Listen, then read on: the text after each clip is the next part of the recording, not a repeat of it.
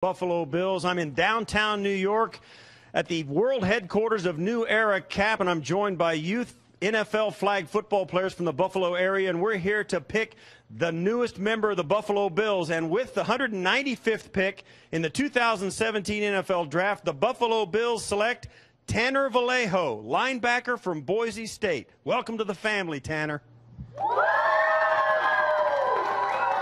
All right, it took us a while. We had to wait till day 3, but a pair of Broncos off the board now in the last 50 picks or so. Tanner Vallejo, the linebacker for the Boise State Broncos. Tanner Vallejo, you know, it's interesting. You look at what they've been able to do here at Boise. And just quickly, I want to mention this because we talked about Utah before, but Boise has really cranked out a lot of talent here recently, including Correa last year was another one.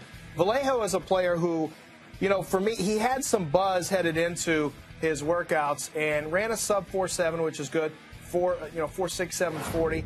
Vertical leap was pretty good, but I think finding the right fit for him is going to be the question here. Do you want to play? You know, where are you going to play him on the field? How do you want to utilize Tanner Vallejo? I didn't come away with a good sense of a player who I thought was going to be a long-term, wasn't going to be a starter, and I wasn't sure how you were going to use him. So for me, Vallejo, I think you need to have a more defined set of skills. You need to say, this is what I do well. And for me, I just came away thinking he's a back end of the roster type of guy who may have a hard time. Why we're in the 6th round.